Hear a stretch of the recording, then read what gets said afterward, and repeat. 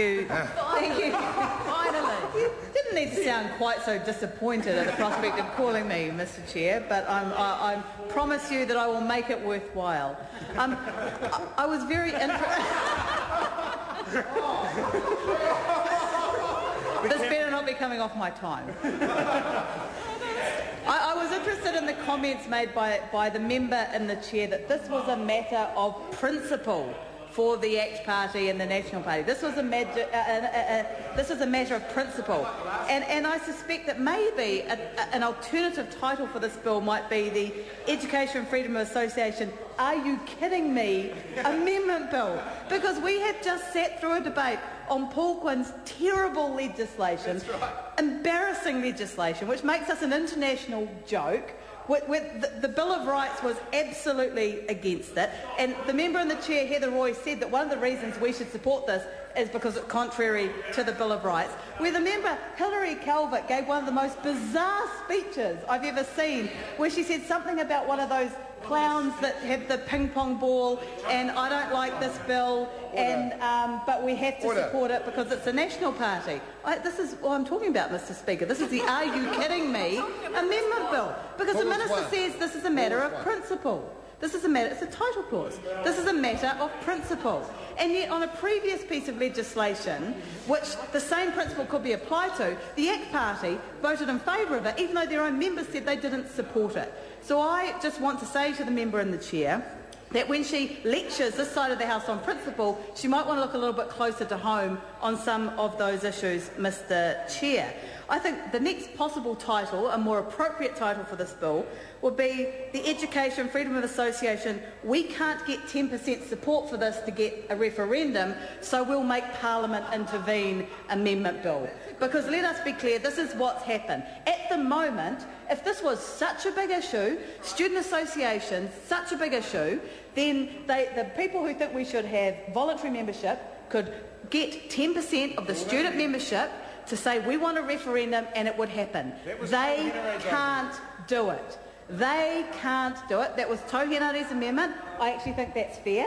I think it's fair. They could not do it. The 2% party could not get 10% support to force a referendum, so they're making Parliament intervene. That's right. How ridiculous is that? And I say to the member in the chair, if she truly believes that this is something that's good for students, go onto the campuses of New Zealand and argue, and you lost,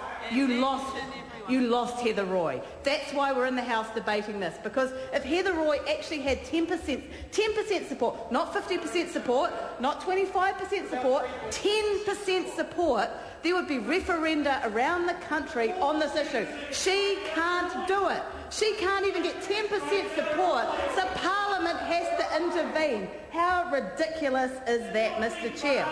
Now, I've woken up Maurice Williamson. I've woken the sleeping giant. This is incredible. I did say I'd make it worthwhile, Mr. Chair, and I have delivered. I have delivered. Maurice Williamson has woken up. He's agitated. Get onto your feet, Mr. Williamson. Take a call. Don't sit there like a dried arrangement. Get on your feet. Take a call. Have the courage of your convictions. Have the courage of your convictions. Because another title for this, Mr. Chair, could be the Education Freedom of Association, another National Party broken promise amendment bill. Because in the last election campaign, National MP Paul Hutchison went to the NZUSA conference as National's representative, and what did he say when he was asked about student membership? National will not change the status quo. He promised National will not change the status quo. And the student associations took that at its word, and apparently, as we found out with a lot of other things, that means nothing. So here's another broken promise. At least the ACT Party had the courage of their convictions to campaign on this issue. The National Party promised student associations they would not pass legislation that changed the status of student associations, Mr. Chair. So this is another broken promise from this national government. Now, another possible title, which I think would be far more appropriate than the current one, is the Education Freedom of Association. How dare you vote in favour of compulsory student membership amendment bill? Because Waikato University went voluntary, it didn't work, it decimated their student association. Mr. Chair, Mr Chair. Catherine Bell.